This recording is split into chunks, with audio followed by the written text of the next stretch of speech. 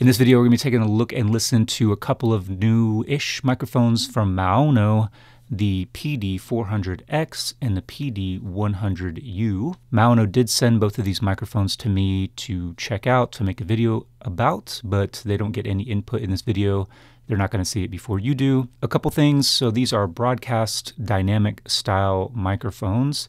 The PD100U is USB. The PD400X is a combo USB and XLR microphone. You can think of it as directly inspired by, we'll go with inspired by the Shure MV7, because not only is it a USB and XLR combo mic, but they also have an accompanying piece of software called Maono Link, which is very, very similar to the Shure Emotive software that you can utilize with the MV7. We're going to be obviously listening to these microphones. I'll give you some comparisons and also compare it to some of the other broadcast dynamic mics that I have. The Shure MV7X, which is the XLR only version of the MV7. I don't have the original MV7 anymore, but it should sound the same. And the Rode Pod mic and the PreSonus PD70. So those are all dynamic microphones, all XLR, and they're all relatively affordable as far as microphones are concerned. So they should be pretty direct competitors with the PD400X. The PD100U is definitely the outlier in this comparison. It's much less expensive than the other microphones that I will be comparing. Throughout the video, I will switch between the XLR and the USB recording. I messed up. I lost the USB recorded audio when I was recording earlier using both the XLR and USB connections at the same time. So I'm going to have to re-record just the USB. So now you're hearing the USB. I'm not going to switch back and forth throughout the video, but I'm going to walk you through a little bit of the Maono Link software. So throughout that whole thing, you'll be listening to the USB connection of this microphone. And then also at the end, when I compare all the different microphones, I'll do a section with via the USB connection there as well. Okay, so let's take a look at the Maono Link software and see what that's all about. So when you plug in a microphone that it recognizes, it should show it to you, and we'll click on that microphone. Can I make this full screen? You basically have two tabs here. You've got an advanced tab, which I'm in currently, and a standard tab. The standard tab has some presets in it, so if you don't want to go through and fine-tune a lot of the different aspects of the microphone, then just stick with the standard, and it'll just kind of give you some blanket presets. So at the top, you've got a slider for headphone volume, and then you've got a slider for monitor mix, and you have all the same controls on the microphone itself. So if you press in the dial here, right now it's on the, I have to go over to the advanced tab. So you can see that it's on gain. So this is the actual gain of the microphone. So the input gain of the microphone itself, you can control that there. And if you press it, now it's the headphone volume, and then press it again, and now it's the monitor mix. So you can do all that physically on the microphone, but you can also do it here in the software. So going back over to the standard, that's headphone, monitor mix. We've already showed that. So the next thing is tone. Here it is on the natural tone. And now you can hear what it's like if you click over onto the deep tone. So this obviously should emphasize some of the lower frequencies. And now here is what it sounds like on the bright tone. So this should be emphasizing some of the mid and high frequencies in whatever it is you're recording. And lastly, there's this one over here called Legacy, and I don't really know exactly what this is supposed to be. To my ear, it sounds maybe like it's going for kind of a broadcast like radio sound, but I'm not exactly sure. Going back over to natural, and then the last thing you have control over is the distance. So you can see that represented here in this little drawing. So we're in the near setting, and it's indicating that you can be a couple inches away from the microphone. And then if you go to mid, it's going to boost up the gain. So this is basically your gain settings here, but just a very simplified way to think about it. So I can back up a little bit and should still have a decent level for my voice. And then here is the far setting. It's boosting up the gain even more to the point that I can hear in my headphones some noise, but I'm not sure if that's the noise from my headphones or the noise from the microphone. But anyway, so that's what it's doing, just boosting the gain so that you can adjust your distance from the microphone. So very simple. That's it for the standard section. So going over to advanced, now you have some control if you're familiar with like kind of physical controls in audio recording, then this is kind of what you'll see over here. So coming down to EQ, we have the presence boost enabled. So this is similar to what the bright setting would be in the standard side. So boosting up some of the mids and high frequencies. Next over here on the left is a high pass filter. So this is cutting out the low frequencies, allowing the high frequencies to pass. So you'll see this sometimes referred to as a low cut filter, but a low cut filter and a high pass filter are two different names for the same thing. And then here is flat. So this should not be boosting or cutting any frequencies. The last one is the high pass filter and the presence boost enabled together. You'll find these kinds of controls either in EQ settings if you're in software. Some microphones have these built into them as well. Speaking of that, this microphone does. There's also a switch on the bottom of or a button on the bottom of the microphone. So as I press this button, you have those same controls that you do in the software. So now we're in flat mode. Now we've got the high pass filter. Now we've got the presence boost. And lastly, here is the high pass filter and the presence boost simultaneously. So it's really cool. I like that the microphone has all the physical controls. It has them in the software. Next, you've got a limiter, and you can click that on and then adjust the amount of decibels that are needed for the limiter to kick in. So a limiter is basically so you don't clip your audio. So now if I go really loud and just start talking and screaming and yelling, I'm not screaming or yelling, but maybe I'm being attacked by a bear, a cocaine bear perhaps.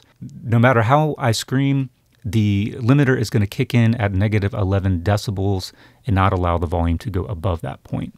So that's what a limiter does. And then if you click on these little buttons here, you have some more detailed controls. So you've got an attack and a release. I don't really want to get into all the nuance of these controls, a little bit kind of beyond the scope of this video. And I can't really remember, to be honest, how to explain attack and release. And I also don't know exactly what good settings for them are. But if you wanted to get in here and really listen to your recording and try to figure out the best sound, then you have these options. So that's always good. I'm just going to reset that and confirm. Next, you've got a compressor. So a compressor is basically, it's going to boost the quiet parts. There we go. The quiet parts of your audio, and it's going to bring down the loud part. So it's going to kind of equalize everything to limit the dynamic range, so to speak. So that's what a compressor does. And again, you've got very simply a decibel slider. So what this does is how loud something has to get for the compressor to kick in. You don't necessarily want the compressor to kick in at negative 27 decibels, for instance. It's going to like really be squishing your audio. You kind of want to play with this and really just want to be bringing down the really loud parts, kind of identify sort of like the peaks, how loud are you getting, and then adjust your compressor to be just a little bit below that peak. And then again, you've got some more detailed parameters. So attack and release, compression rates, and maximum. I'm not really sure exactly what maximum is. Compression rate, this is a ratio, so it goes from 1:1 all the way up to 20:1. I can't really explain how this works, but you'll see oftentimes in like voiceover recordings, which is what we're doing here, usually somewhere between like 3 and 5:1, I think, is a pretty standard kind of setting that people would go with if you're looking for that advice. Don't take my advice. Go to some real audio experts and find out. So that's the software. Maono Link, really pretty good. So if you don't want to have to go into software after you've recorded and make a lot of adjustments, then you can do all this stuff right here in the recording, get sound how you want it to. Obviously, if you're streaming and doing something live, then having this, is going to really help get the audio to sound good for your stream or your live recording. I talked a little bit about the gain knob here and the button on the bottom of the microphone that controls the EQ, essentially. There's also a mute button on the top here, and this is like a little capacitive button. You don't actually have to press it. If you just kind of slide your finger across the top, you can engage that mute button. And what I found is that it is easy to accidentally mute the microphone if you're trying to reposition it. So you definitely have to be careful with that. And it would behoove you to have headphones on if you're recording over USB with this microphone. If you do move the microphone a lot, if you're the kind of person who is moving and readjusting, you might find it is easy to mute it, and that would be a bummer if you didn't actually record. So that's pretty much it for the physical features of this microphone. Let me go ahead and just talk about some of the negatives. That the capacitive mute button is a potential negative depending on how you utilize the microphone. And the other big negative with the build quality here, as I didn't have that tightened down, is the yoke is nice, but you cannot actually tighten it down enough to where it totally moves. And I'm not even trying to like put a whole lot of force on this thing to move it, and it's tightened about as much as I can get it. So that's a problem in that it will never stay. I mean, it's going to stay in place, I guess, mostly, but it is too easy to move it. And my mic stand here has this little clip to hold the cables in. If you didn't have a clip like this and you just had the XLR just dangling or just, going to the floor, it could easily exert enough force to move the microphone. So they definitely need to, if they're going to do any iterations on this microphone or revisions on future shipments, they definitely need to address that. Rubber washers might help to exert a little bit more force on the yoke to keep the microphone in position. This little guy here, the PD400U, has a one-sided yoke, which is nice, but it also just kind of ratchets down a little bit better. It's still movable, but I can feel like I'm probably going to strip it by doing that, whereas this one, it just feels like it's just freely moving around. The 400X also comes with this really substantial foam windscreen. It's very similar to the one that comes with the Shure SM7B. It's very thick and dense. It also is very difficult to get on and off the microphone, which isn't a bad thing. It's going to stay in place. It also comes with an XLR cable, and it is pretty long too. I didn't really want to undo it, but because I'm not going to use it. I have XLRs. It's about 8 feet, I want to say. I keep muting it. Next, let's test plosives. I'm going to rotate the mic around and talk directly into the front. Peter Piper prefers the pod mic for podcasts. Peter Piper prefers the pod mic for podcasts. It's not great. And then to just talk across the front of it a little bit like I have been doing this whole time. Peter Piper prefers the pod mic for podcasts. Peter Piper prefers the pod mic for podcasts. That's kind of how you want to do it. And we'll test it with the windscreen.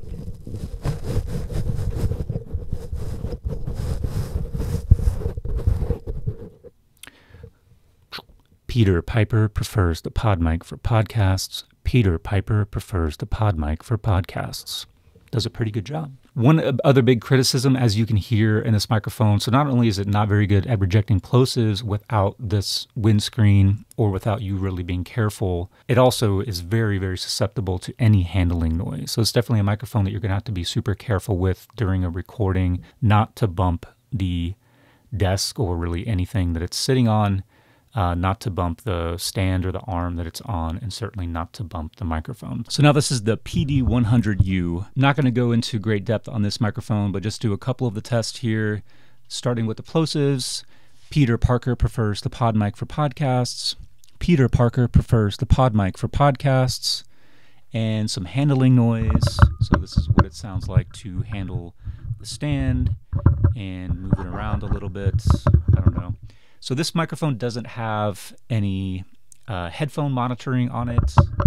It only has the USB-C cable to plug it into your computer, laptop, or smartphone, tablet. So you can't monitor this live while you're recording. You can plug in your headphones to the computer or whatever it is you're recording into, but it's going to have some latency. So you're going to hear whatever it is you're recording a little bit after it actually gets recorded. So that's really difficult to do live. So the best you can do is just sort of make sure that the levels are good. So you can put the headphones on, listen to whatever it is you're recording for a few seconds or however long it takes for you to get the levels right, and then take the headphones off, do the recording, and hopefully you're good. You can also obviously look at the levels that you're recording in whatever software to make sure that it's at a decent level.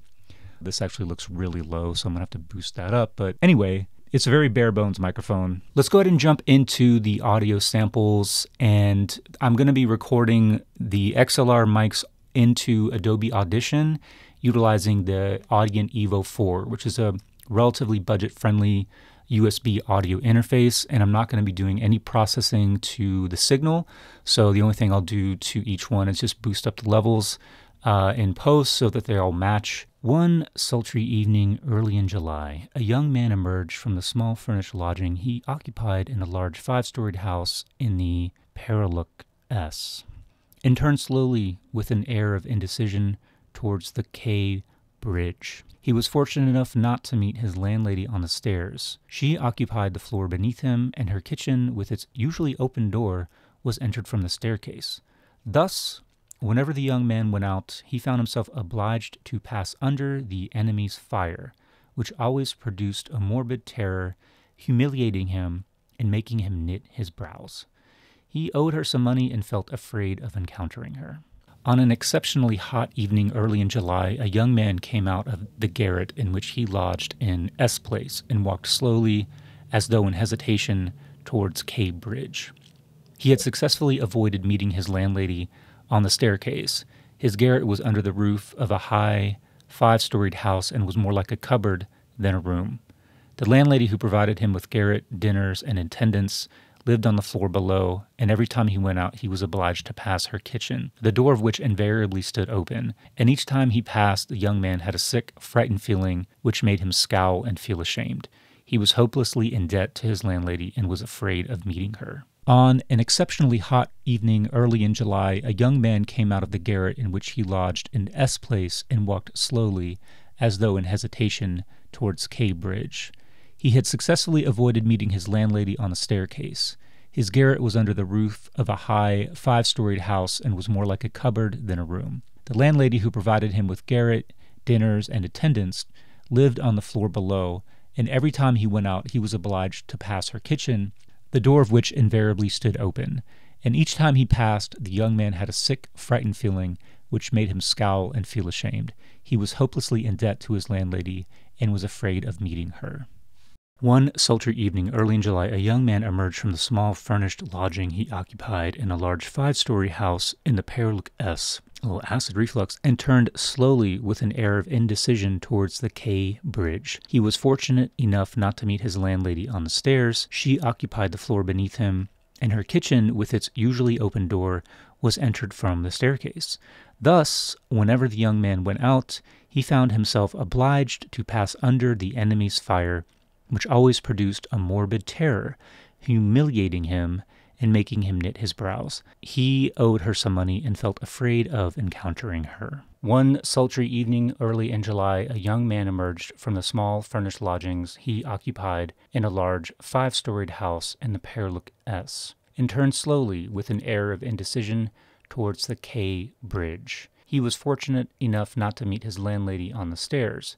She occupied the floor beneath him, and her kitchen, with its usually open door, was entered from the staircase. Thus, whenever the young man went out, he found himself obliged to pass under the enemy's fire, which always produced a morbid terror, humiliating him and making him knit his brows. He owed her some money and felt afraid of encountering her. One sultry evening early in July, a young man emerged from the small furnished lodging he occupied in a large 5-storied house in the Paraluk S, and turned slowly with an air of indecision towards the K Bridge.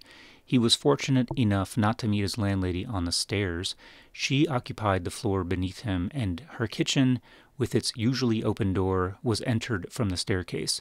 Thus, whenever the young man went out, he found himself obliged to pass under the enemy's fire, which always produced a morbid terror, humiliating him and making him knit his brows. He owed her some money and felt afraid of encountering her.